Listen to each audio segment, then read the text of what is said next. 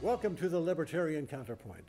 I'm Richard Fields. On the program today, Thomas Wolfe, the host of the radio program Word in Edgewise at KVMR in Nevada City, and Damian Schiff, a senior attorney at the Pacific Legal Foundation. We're doing a little bit of digestion this week on election results. We know that the House was taken pretty decisively by the blue team. The red team maintained the Senate, even gained a seat or two. And Libertarians had some wins as well, mostly, well, almost exclusively at the local level. So let me go down the list of Libertarian 2018 November wins. 16 victors at the local level include, in Minnesota, 3 Libertarians won their city council races. Ogle Parsons in Crystal, Minnesota. Nick Roll in Plymouth, Minnesota. And in Burnsville, Vince Workman, who will be joining Libertarian National Committee candidate recruiting specialist and council member Kara Schultz to the Burnsville City Council. They were elected to a 4-year term. 4 Libertarians in Indiana have been elected to their town's leadership. They include Cheryl Hecox for Greens Fork Township Advisor, Dean Hartley for Franklin Township Board, Terry Kaufman for Liberty Township Board at Large, Jamie Owens for Liberty Township Trustee. In South Carolina, Artie Buxton won his bid for school board in Florence County's District 1, Seat 5, with 68% of the vote. In Kentucky, 3 Libertarians have won their bids for magistrate. Trevor Applegate in Mason County, Shannon Deniston in Montgomery County, and Shane Walker in Graves County. Cole LaBelle, who is the chair of the Libertarian Party of Tennessee, won a seat on the Carthage City Council in Tennessee. In fact, he came in number 1 out of, I think, 6 candidates, something like that. Right. Running as, it's a nonpartisan race, but everybody knew he was a Libertarian because he, in fact, owns the only bar and restaurant in Carthage, Tennessee, the hometown of Cordell Hull and Al Gore Sr. The only one? Is that because they won't? That's limited licensing. Is the only bar and restaurant? The first since Prohibition. So the family goes back. Yeah, the ban. The ban on serving liquor by the drink was defeated a year or two ago. He was the first person who was able to get a bar and restaurant permitted and built across from the courthouse, interestingly enough. Yeah, good. In Carthage, Tennessee. Now these other ones, so a lot of these are local. They're all local. Saying. Yeah, all local. Are any of them actually party specific? I mean, how do you know that all these people are libertarian? They're all declared libertarian. Okay. Most of the races, I guess I would say, are nonpartisan. Right. But it's like nonpartisan in any town. Everybody knows what the partisan label of everybody is. Everybody knows that Darrell Steinberg, the mayor of Sacramento, is a Democrat. And et cetera. But he doesn't run as a Democrat. I don't think it's partisan in Sacramento. No. Anyway, so everybody knows what party they are. So it's really kind of beside the point. The interesting thing that the Libertarian Party did in 2018 is build a base, build the farm team, build the talent at the local level of candidates and now office holders who can prove that they do know how to govern, they do know how to play well with others, they do know how to keep the, we don't have trains to speak of anymore, know how, I was going to say trains running in time, know how to keep the streets paved, the potholes filled, and and more to the point, city pensions, local government pensions funded. One of the races, which is still hanging fire, is Jeff Hewitt running for county supervisor of Riverside County. Now that's a big county in Southern California. That still hasn't been decided. Hasn't been decided. He was within a few hundred votes of winning on election night, with I think 40,000 votes yet to be counted, absentee ballots and provisional ballots and people that voted just last minute kind of stuff. The vote counting is still going on, so he's still, I talked to him this afternoon, he's still hanging in the balance. And this is a guy who was elected as a Libertarian, again, nonpartisan, to be mayor, city council, and then mayor of Calamisa, a town within Riverside County. And he challenged the CalPERS pension program for the city of Calamisa. He got it taken out. The fire department is no longer CalPERS. They are now 401 or 403B or 401K. He was able to solve a little town's pension problem, which was severe, by switching it to a 401K, and has earned the everlasting enmity of every public union in existence. Well, that goes with it. And he's been able to he was able to fight that off and come in number 2 in the top 2 primary back in June, and come within. It looks like he may win, certainly coming in a very close second, running on that issue, pension reform, having every Janus-prohibited union fighting against him to prevent him from winning that seat. So Libertarians, I think, are poised to be the people in the room who know how to do arithmetic when it comes to public pensions, and are willing to do the additions and subtraction and say, hey, folks, you got a problem here. There's only one way to solve it, and that's not to keep doing what we've been doing, not to repeat the same mistakes going over and over again. A couple of the other races that are interesting is, well, one in particular comes to mind, which is the race for senator in Montana. John Tester was the Democratic incumbent, and he won. But he won courtesy, Republicans would say, of the Libertarian who got the margin of difference between him and the Republican. Oh, that argument. Tester got like 49 and change. The Republican got 48 and change. The Libertarian got a couple percent. Yeah, but so the assumption is if he hadn't run, those votes would have gone to the Republican. But that is an assumption that I think that's based on just people just decide that. I don't know that there's any logical way. I know that I would not, if I was voting Libertarian, you cannot assume my vote would have been for the Republican. If I didn't have a candidate worth voting for, I wouldn't have voted for the office. Interesting, Cole LaBelle, who I talked to this afternoon and asked him about his election. He was running for city council. He's a guy, this is a guy, it's a town of 2,400, Carthage, Tennessee. Oh, yeah. And he knocked on every door, not likely voters, not registered voters, every door in town. He knocked on the door. That's the way you're supposed to do it. Well, that's not what political strategists would say. They would say, just talk to the likely voters, don't waste your time on non-voters.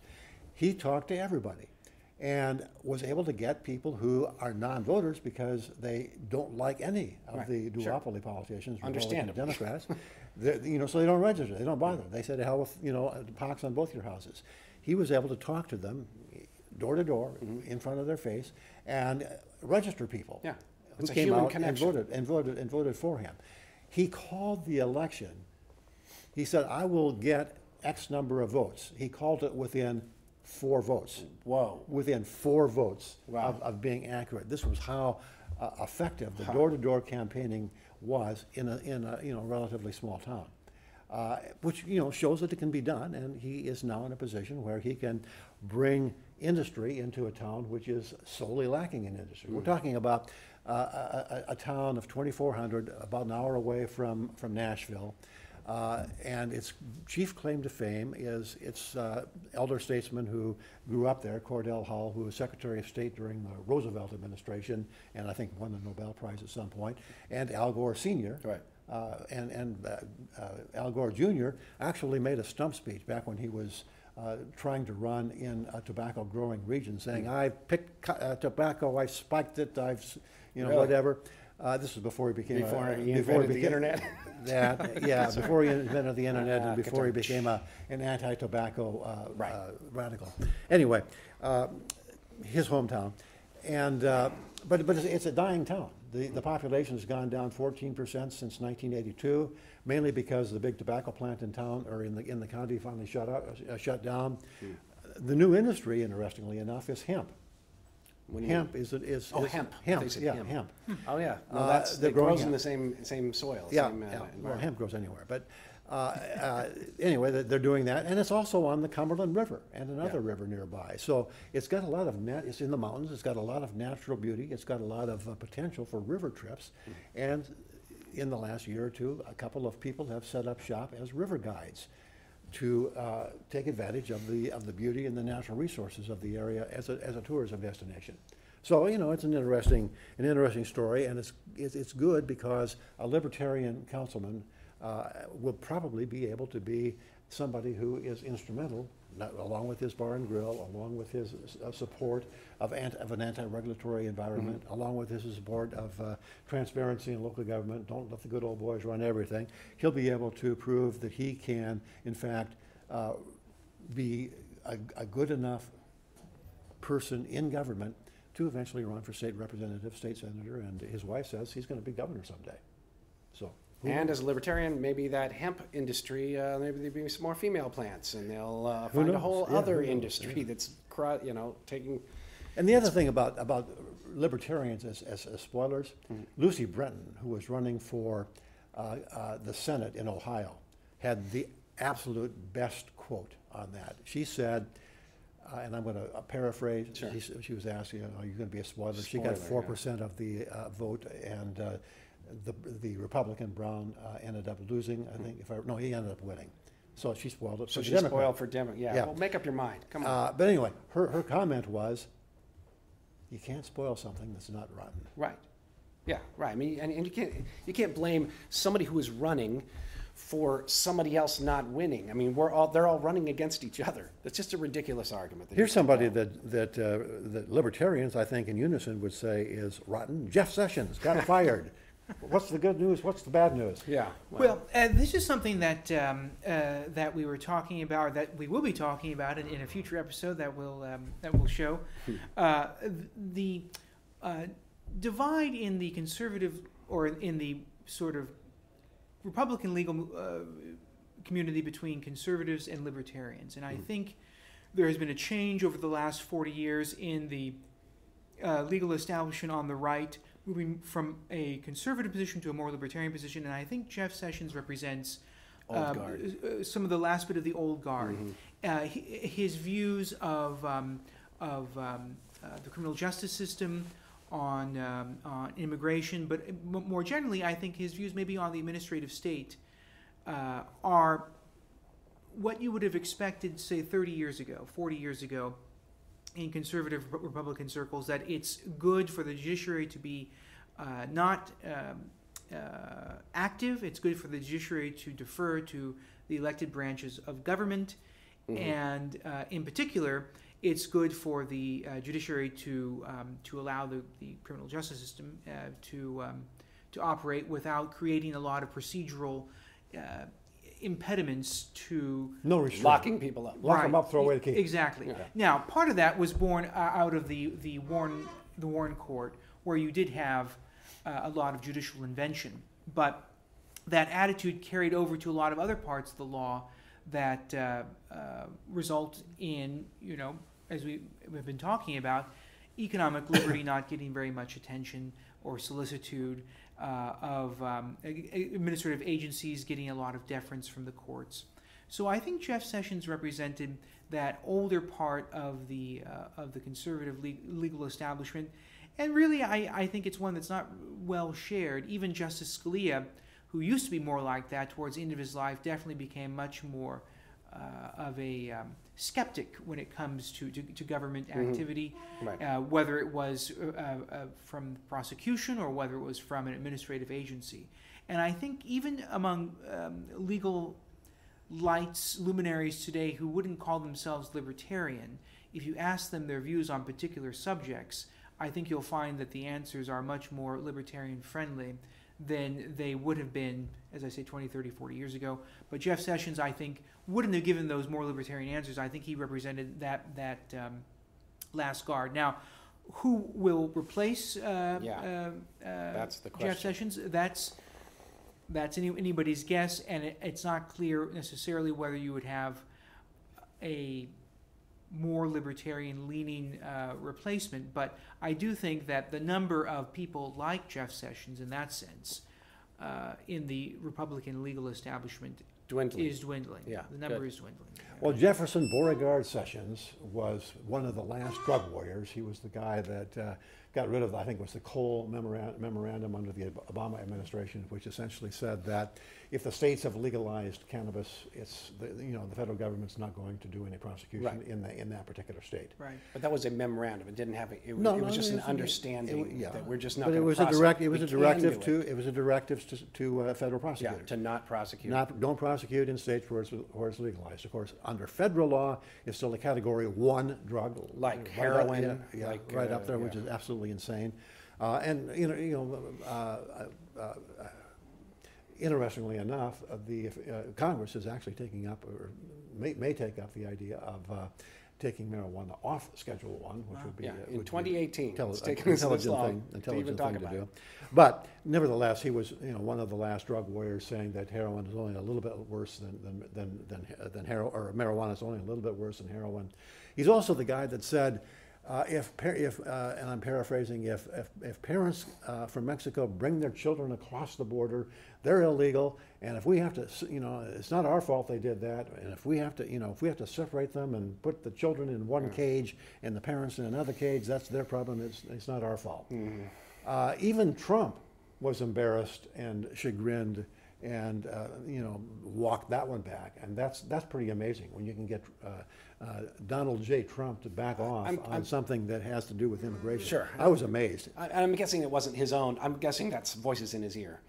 Telling you need to, put close to him. You need to back this off. This is not going to look good for you. Yeah. I don't know that he would have come to that. I got to say about Jeff Sessions. So, while it is a net good that he's not the guy anymore, he wasn't let go because he's old guard or because of his knee-jerk opinions. He was let go for one thing, because he recused himself in the Mueller investigation, and it's becoming a bigger and bigger embarrassment and issue for Trump.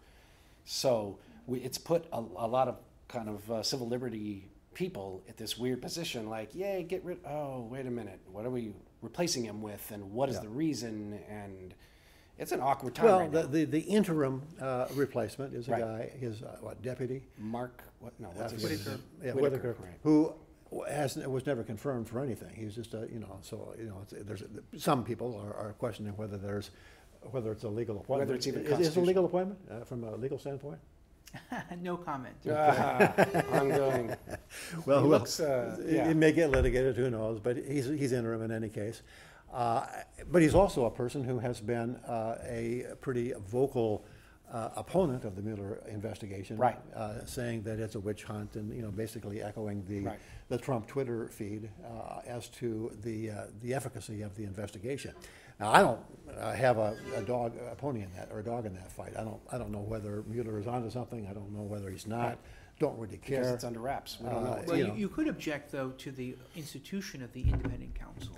And a lot of libertarian, conservative legal thinkers would object.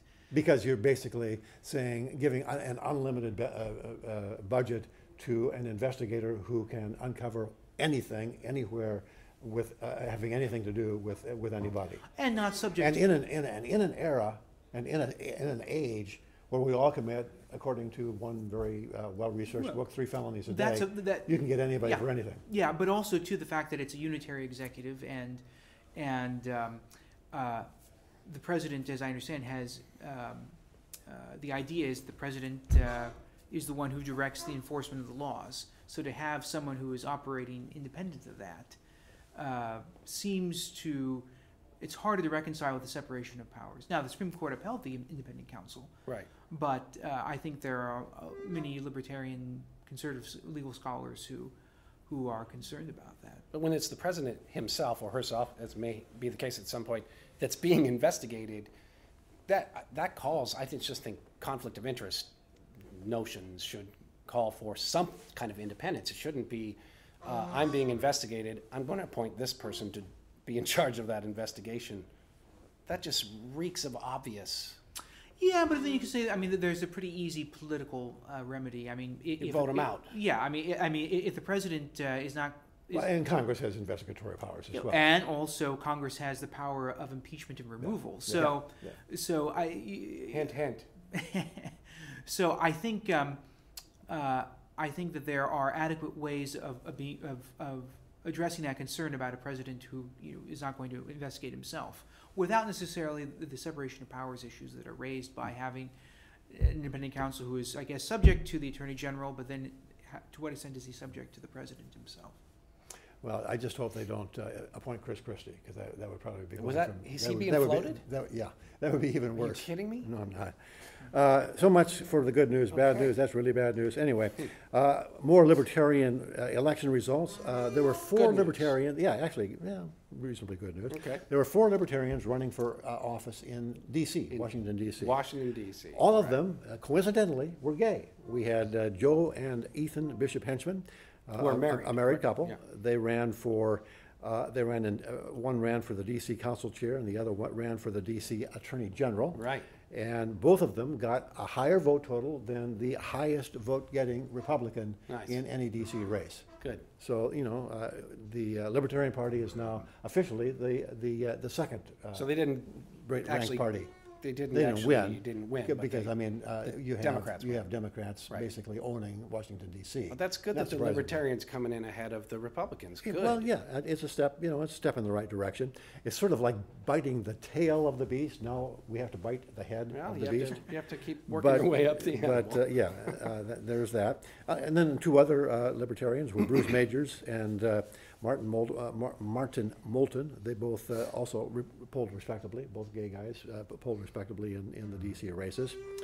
Now, I don't want to leave the impression that all libertarian candidates are gay, but But certainly all the ones in D.C. were. they were there. And the certainly- Democrats certainly all gays are welcome to the Libertarian Party. Absolutely. All, Everybody. transsexuals Yeah. people are welcome in the Libertarian Party. All open carry advocates are welcome in the Libertarian Party. In fact, we stand Marijuana up. enthusiasts. We stand up for the freedoms and the rights of everybody all the time. Right. And that's kind of the credo. And that message is getting out more and more. For a long time, it's been the fringe thing. A lot, people Well, didn't even know what because libertarian means. all of these groups at one time were fringe. Right, right. Many of them aren't anymore, but there's still fringe groups out there, and they have a home with the Libertarian Party As long as you're not because violent we there is that. I mean the very basic principle of libertarian is non-aggression. we say don't hurt people, don't take their stuff, don't break your word, violate a contract, Right. and most importantly, don't hire government thugs to do it for you. And call it good. Yeah.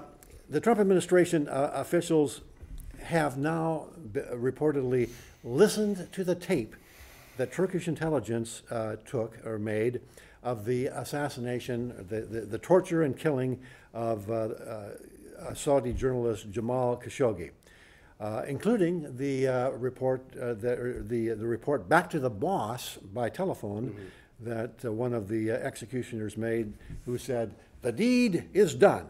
Yeah. And the Trump administration's response has been, I haven't heard anything. you're supposed to say silent a little bit longer. Okay, sorry. But I have what did get confirmed in what I read today. There was talk about what was the order of events and did they chop his body up afterward? And no, apparently he was taken apart while alive.